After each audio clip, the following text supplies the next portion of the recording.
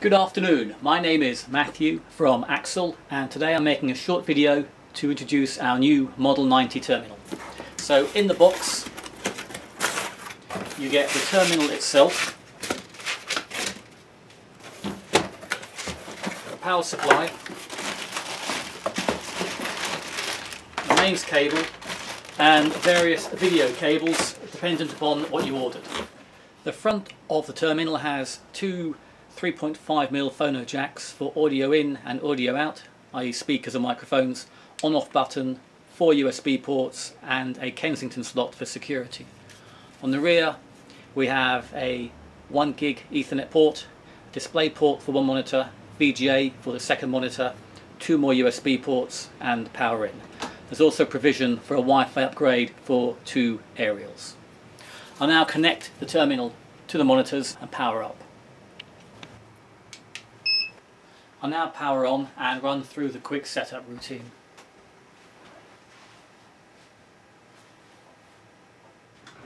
For those of you familiar with Axel products, this will be fairly familiar, although now we do show both the screens here. So if at this point you don't see your display port and your VGA screen here, then turn everything off, check the cables, turn the monitors on first, then power on the terminal. So the keyboard, I will select English. The terminal name is by default Axel followed by the MAC address, so we can guarantee it's unique, but you can overwrite that. I will enable remote control and leave the displays as they are. I will enter a static IP address. I'm connecting to a Windows 2012 server. No printers or memory sticks connected. Here's a brief resume. Save and reboot.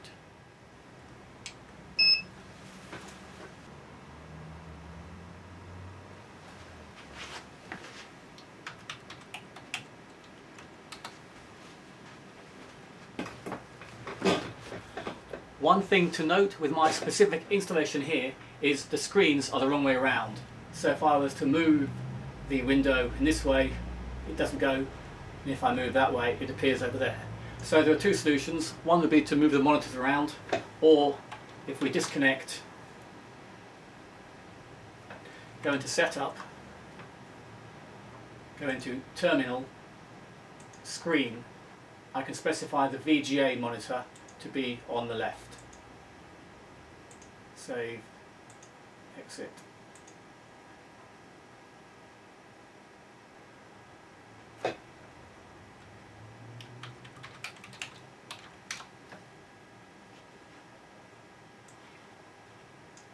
So now it is as I expect it to be. What do you think? I think you're just getting started. Magnificent, isn't she? 0 to 60 in 3.2 seconds. A few little tricks up her sleeve. Do one more thing for me. What do you have in mind? Make me disappear. I'll just quickly show the new management software and how we can shut down and wake up the terminal remote. So I hope you can see the laptop here and the 2 monitors of the terminal behind. So if we right click on the terminal in the Axel console, and there's a subset of commands, remote administration, and power on, reboot and power off, then here we can select action to shut down, run command, and we've shut down. I'll pan out so you can see the bigger picture.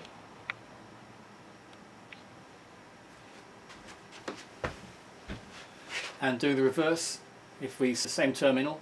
And of course, if you had multiple terminals, you could use control and click to select multiple terminals. Right click, remote admin, power on, and there we go. I hope you found that interesting.